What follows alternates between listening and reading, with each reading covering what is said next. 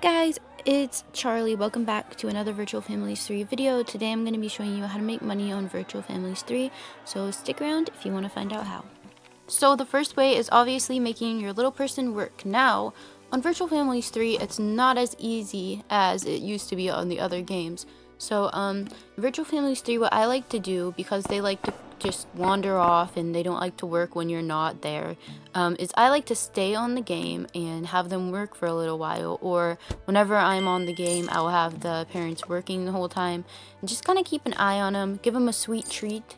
Keep an eye on them though, because they will wander off, or they'll say no and stop working, and you just gotta get them and put them back and just make them work until they earn some money. I just usually have them work the whole time I'm playing so that they can earn a little bit money, because they seem to not want to work when you're not there. Like they're lazy in this one, and I get it, it's a little bit more challenging.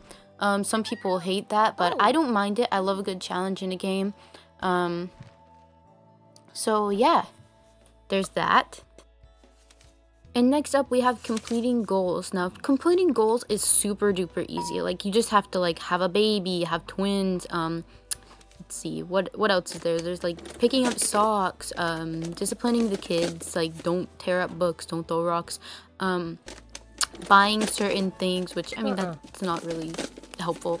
But I've gotten like 100 coins from one. I don't remember which one it was, but yeah, this is what I did when I was first starting out, because I didn't have a lot of coins and I didn't know you know, what to do. So I did this and I earned actually a lot of money just starting out. Next, we have selling collectibles. Now, if you didn't already know this, when you already have a collectible, you can put a little person on them to go and get the collectible, and they will sell it on the computer. Kids can do this, adults can do it, anyone can. Just grab somebody and put them on there. They'll carry it all the way to the computer and sell it for around 100 coins.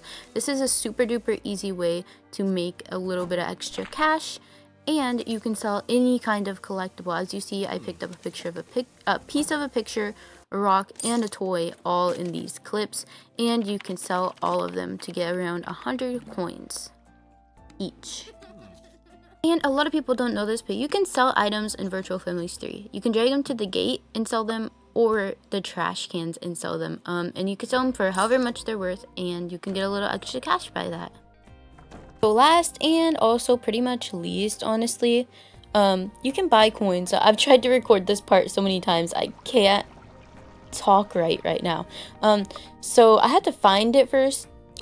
Okay, so coins, you can go in here, you can buy all these upgrades also, but you can get coins. It starts at 199 and it keeps going up and up. You see $4.99, $9.99, $19.99, 50 bucks, and then it goes all the way to $100.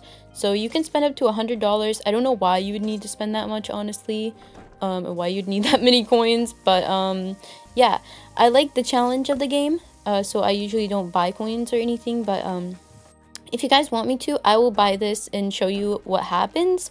I haven't seen what happens, so you'll get a genuine reaction. So you'll get to see what happens when I buy this. I'll buy the little one. So let me know if you want to see that for a video, and I will show you guys.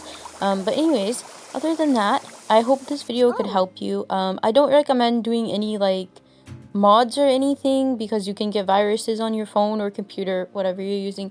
I don't recommend downloading those. I don't agree with it. You could do cheats if cheats come out, like, you know, the bunch of praises cheat like that. I don't think that's horrible, but at the same time, I don't know, I just like playing games as the creators wanted it to be. So anyways, I love you all so much. Thanks so much for watching.